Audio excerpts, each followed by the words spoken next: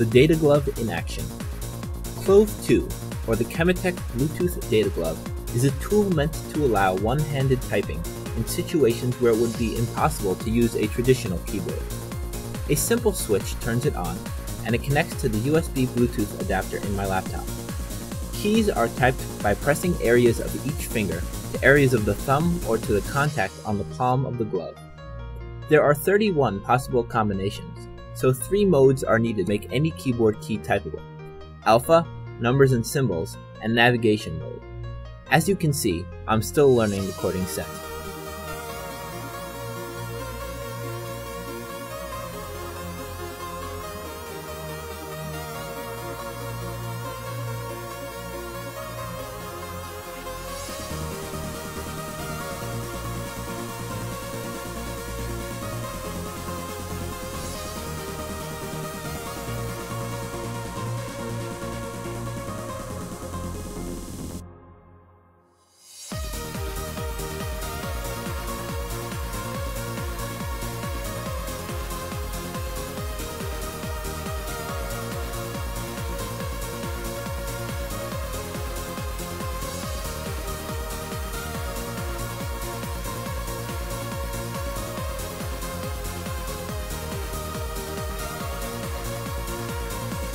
Technical details. The Dataglove consists of 3 separate parts: a Bluetooth module in the blue box on my wrist, the glove itself with conductive thread forming the connections and contacts, and a recharging dock for the Bluetooth module.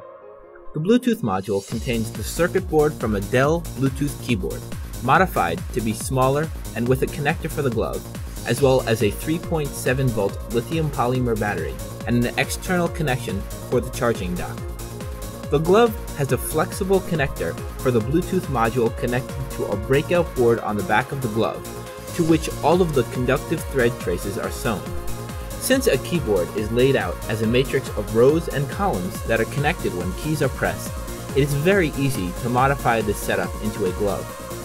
The rows of the keyboard are mapped onto the fingers of the glove, while the columns are the thumb and palm contacts.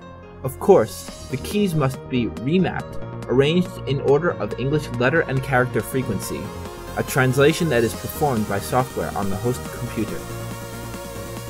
For more information, pictures, and detailed schematics and instructions, please visit the Cemetech website at the URL listed below.